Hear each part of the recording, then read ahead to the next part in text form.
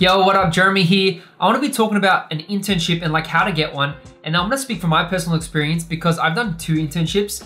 One technically was involved when I was actually in design college. In the last year of the last semester, we actually got to do an internship as part of the course. And I put my hand up first for the first one that came up, which was really cool. I got to do it with Semi-Permanent. They're actually a big event that happens in Australia, which is really awesome. And they get big speakers and the tickets are like $250. So it's a pretty big thing.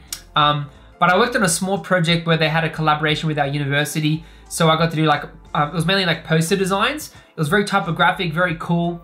And I think I have a tutorial on my YouTube showing you how I did that one. But yeah, that was pretty cool. Did that, that was fun. Then when I finished college, I actually applied for heaps of them. And I'll be honest, guys, like sometimes you'll apply for heaps and get no response, or they'll say no, and that's okay. It's normal. It's part of the process because at the end of the day, you know, graphic design is competitive. There's so many different people out there trying to apply for the same jobs, no matter what country you're from. I'm from Australia, so there's heaps of creative people here and amazingly talented people. But at the end of the day, if there's only 1 or 2 spots available, you know, they've got to pick the one that's best for that company, right? So, you know, just keep applying. I think I applied for like 20 or 30 places. I just kept going because I wanted to make sure that I got experience. And then I got this position at Vibe Creative. It was a 2-month internship. It was unpaid, but I got to work on really cool projects like Kellogg's. I was working on like Cocoa Pops packaging and St. Peter's ice cream. I got to do some real estate design, like some logos, and also some poster design, which is really cool. But yeah, I learned heaps there. And you know, all I did was had a resume, a CV, and I had my cover letter. Kept it very simple. You can take a look. I'll put it on the screen, but it was very simple. I kept it straightforward, very professional. And at the end of the day, when I walked into that place, I had it on my like iPad that I was using. And I just put my portfolio on there and, you know, I dressed nice, put a button up, and I sat there and just, you know, as I asked questions, just talked, very friendly. You know, it's all about personality. Are you positive? Do you have an ego? Like, are you showing willingness to learn? Are you very open-minded? You know, can you talk through your portfolio professionally and do you know what you're talking about? You know, some of those things really helped me get that position.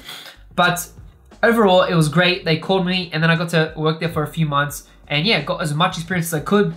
I eventually left. They did start paying me on the 3rd month because they needed some extra help. So that was pretty cool. I was getting like $200 a day, which was not bad at the time. And I was just willing to learn and just grow. So, you know, that's my experience from getting internships. You know, so make sure you apply as much as you can. You can look on websites such as like Pedestrian Jobs, also Shillington College if you're in Australia. But I'm sure there's heaps of other ones online, like We Are The Makers. That's another creative job list as well. And there's plenty of others.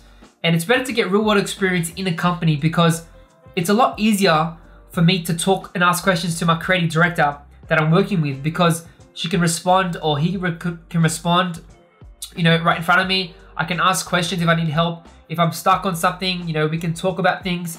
And it's just an environment that's conducive to learning, you know? So that's why I feel like everyone should do an internship, at least one, even if it's like a month or 2, just to, you know, get experience, start learning the systems, you know, start learning the processes. How do they deal with clients? How do they design their, you know, their documents? And all those things are very important. And I believe that's why you should get an internship. And hopefully these tips helped you on how to apply and where you can apply to get some internships.